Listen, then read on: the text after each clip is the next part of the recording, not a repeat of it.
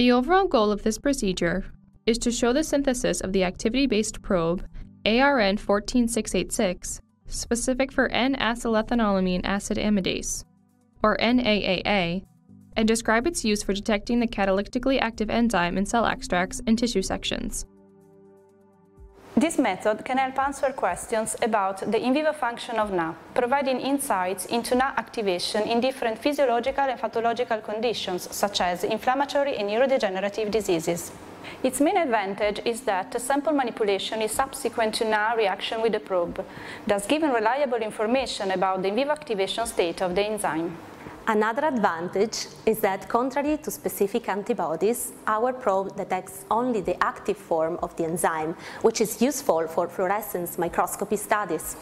Visual demonstration of this method is critical as it combines different expertise that build up to a complete story, from probe synthesis to its final applications.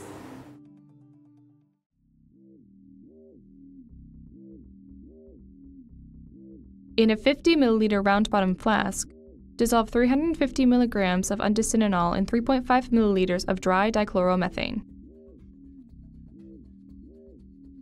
Then, add 25 mg of DMAP and 530 mg of DPC to this solution. Stir the mixture at room temperature for 16 hours. After 16 hours, add 20 ml of dichloromethane to the solution. Transfer the mixture into a separating funnel.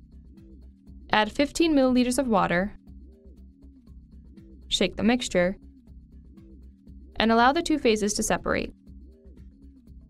Next, open the stopcock, collect the